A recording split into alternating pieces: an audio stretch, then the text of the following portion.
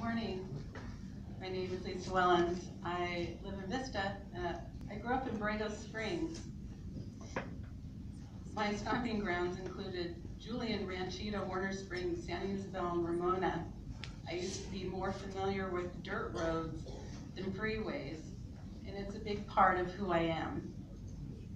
I understand that we need well-maintained roads, but I don't believe that we need to expand them. I'm married to a former U.S. Air Force flight engineer, which meant not being able to live in San Diego, as there are no Air Force bases. And you can imagine that when we finally had the chance to move back, we did. We raised our 2 daughters in the beautiful city of Vista these last 15 years. I was a paralegal and then worked for a number of years as the director of religious education at a church in Vista. I'm here to speak in opposition to this ballot measure. I have a slide that shows our current San Diego forward plan, solid line, greenhouse gas emissions over time through 2050. This data is from SANDAG's Environmental Impact Report. The dotted lines are the greenhouse gas reduction targets by 2 governors' executive orders. I'd like to ask if you could show me on this graph where this ballot measure puts us. Does it bridge the gap? As a resident, property owner, and taxpayer, I'm asking if there's someone who can get that information for me. Can there be more transparency on that?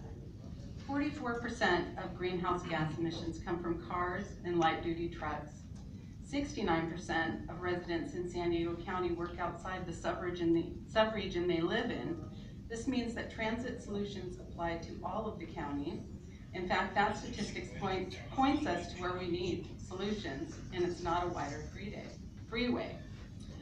I've heard it said by staff and board members that this measure is I'm gonna have to remind you our last best chance at getting a ballot measure passed. This is our best shot at more transit. Thank you. I've got to say, no way is it. It can't be. Okay, I'm gonna ask. Deserve an agency and board of directors that can address challenges as they come up. You're done. I'm going to ask for cooperation.